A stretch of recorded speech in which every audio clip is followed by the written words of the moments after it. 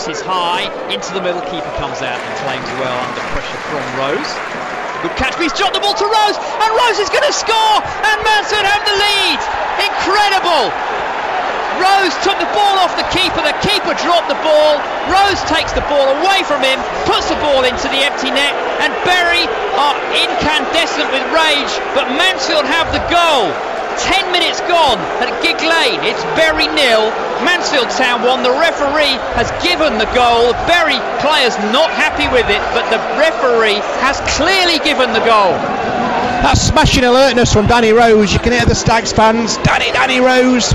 He didn't celebrate, to be fair, out of respect for his former club, but for me the keeper just dropped the ball at his feet. I don't think he realised Rose was so close, and Rose just almost apologetically just strolled the ball home front of an empty stand. Quite bizarre circumstances, but none of that matters to Jock Martin. All that matters is it's Bury 0, Mansfield Town 1.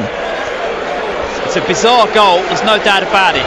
The goalkeeper dropped the ball, Rose nicked the ball away from him and put the ball into the empty net. Very unhappy with the goal, but I think the goalkeeper simply dropped it.